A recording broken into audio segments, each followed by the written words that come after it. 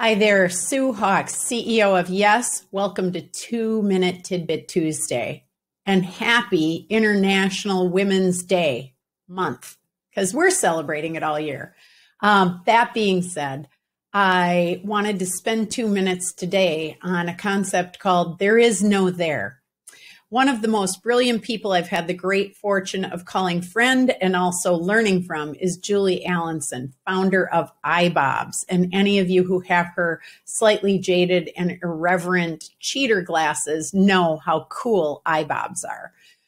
While we were implementing EOS, I had the fortune of both interviewing her for Minnesota Business Magazine when I was writing for them, but also in this book, she is one of the featured leaders. And one of the most profound things she said was, there is no there. We were talking about when you're goal setting or as an entrepreneur, when you're managing your own expectations, to think about what's possible is a wonderful playground. And most of us set goals and want to hit them. And, you know, the amazing thing is, you never quite get there. You might finish that goal, but there's always the next one, right? So we keep raising that bar, but we've got to quit seducing ourselves with there's a final destination, because we set up our own disappointment in that when we get there, it's not the answer.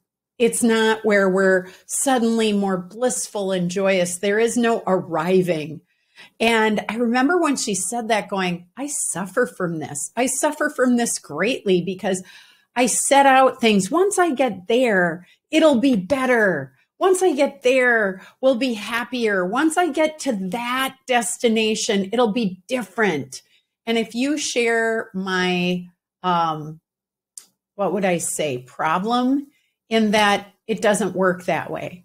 In fact, it's exactly the opposite. Our job is to be there and then go wherever we're supposed to go. So you've got to create the circumstances, conditions, thinking, language, and practices to be that experience, to have that experience. And then you will do the things that go with happiness, peace, joy, joyfulness, tranquility, clarity, etc.